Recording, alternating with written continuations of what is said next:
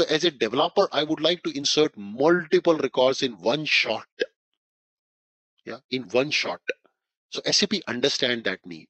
They say, okay, you can upload the data from CSV file to your database table. Yes, you can, provided that you create a file with the same name as the database table name, with the CSV extension, and put that in the CSV folder. So inside DB, create a CSV folder, and in this you create a file with the same name as the database table name. Okay, that's what SAP says. So what I will do now, just close everything. I don't need all that. So I can just go back and create this over there. Create a file under the CSV folder with the same name. Yeah. So com.this, this CSV file, and to create dot trans dash order dot CSV. If you do have this, then you can insert. SAP will automatically, yes guys, automatically insert the data. It will read this CSV. The format has to be this. There has to be some format. So it will automatically read the CSV folder, this file. It knows what is connecting pieces, this namespace and the file or the table name. It will automatically insert the data to the table, whatever data you add here. So let me generate mock data. For that, I will take you to the mock generator, which can generate mock data for us. There are a lot of mock data generators online available free, which can generate mock data for us. Maybe the one I am looking is this one. Yes. So I have ID, which is going to generate row number. That's good. Yes. Then what else? We need customer. So let's put customer. I want to generate some random company names. So let me say companies. Can you generate some company names? Okay. Then next is location. Can you generate some cities? Yeah, New York, Berlin, like that. Generate some total. So here generate some number, amount. So this number should be between the range of 100 to up to, let's say, 9,000 up to decimal 2 randomly. Then next is currency. So this should be currency type. Can you generate some currency code for me? And then we have created on. And this will be a date. Generate some date for me in the format YYYYMMDD format, please. Yeah. So between this date to this date, please generate some random dates for me. And then finally created by, generate some person name. Yeah. Name of a person.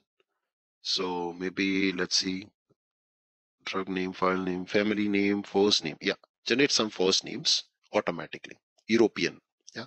So this is what, and I want to generate 1000 records, CSV file. Yes, perfect. And say download data. So this random generator will now generate some mock data for you. Wow. That's a smart work, Anubhav.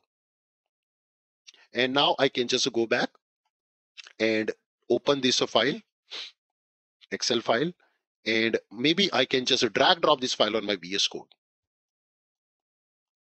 Yes. So I drag and drop it on my CSV folder. It has come. Fantastic. Now let's rename, because it will otherwise not work. So let's rename this exactly the way what CAP expects. CAP expects this format of the table.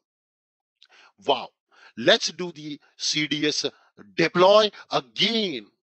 Come back to my console, my terminal,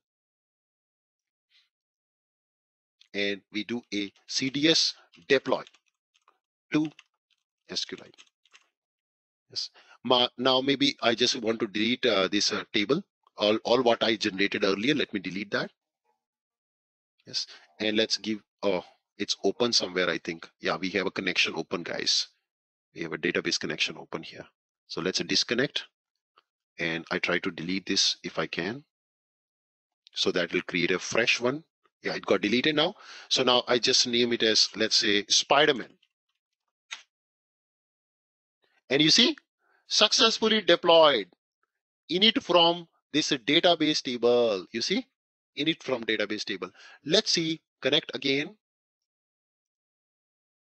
And I say select star from, okay, I did a mistake in connection. We need to just change the connection, edit connection, and the name is Spider-Man, not Nikhil.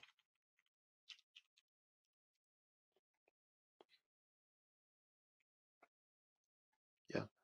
So update the connection, connect again. And now you can also see the table. Yes. Wow.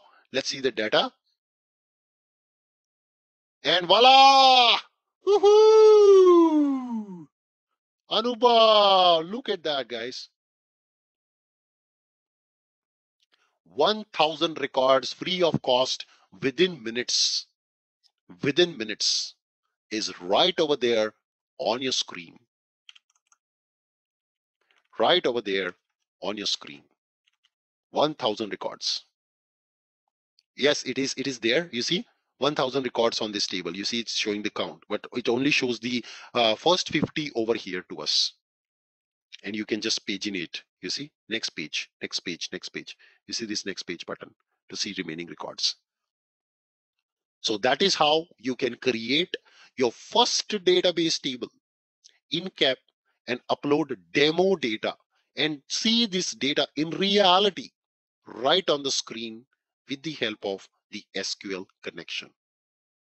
I hope you enjoyed today's session. Please like, share, and subscribe this channel. Don't forget to hit the bell icon, and please find the link of this course in the description of this video. Thank you so much for attending. Have a nice day and goodbye.